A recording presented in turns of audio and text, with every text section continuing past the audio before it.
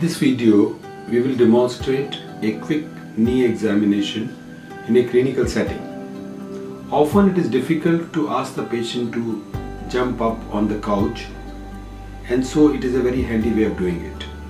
Also, it has an advantage. You can test patellofemoral joint in different degrees of flexion. So you can precisely say which part of the patellofemoral joint is damaged. I push it and see whether the patient winces. If he winces, there is a posterior capsular tightness. Well, there is a little bit some... Right, so he will tell you, I have a posterior capsular tightness. And I can make out whether there is any deformity or not. Then I put another thigh in this, and I can bend the knee as much as I like by controlling my two thighs, right?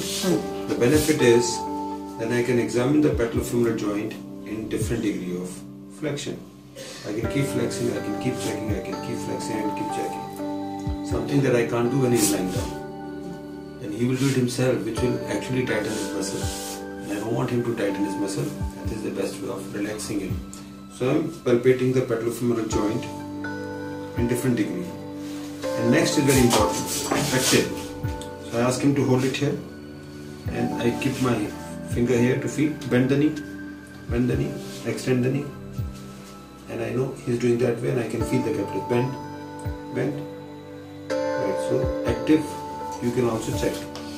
Bend, and then again bend the knee like this and feel for 10 minutes. Patient is relaxed. Most important is he's relaxed, which normally people cannot relax when you make them lie down there. So I can feel for 10 minutes everywhere. I can feel back everywhere.